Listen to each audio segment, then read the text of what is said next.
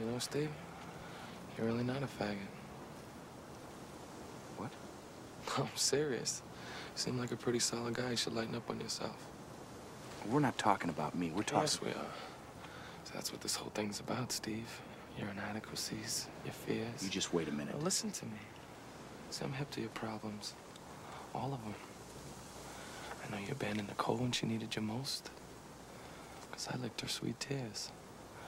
I know about things coming apart at work. Maybe you fucking lost it in that department. I also know you ain't keeping up, so to speak, your end of the bargain with the missus. Because if you were, she wouldn't be all over my stick. But relax, Steve. We're friends. We're practically family. I want you to understand something, pal.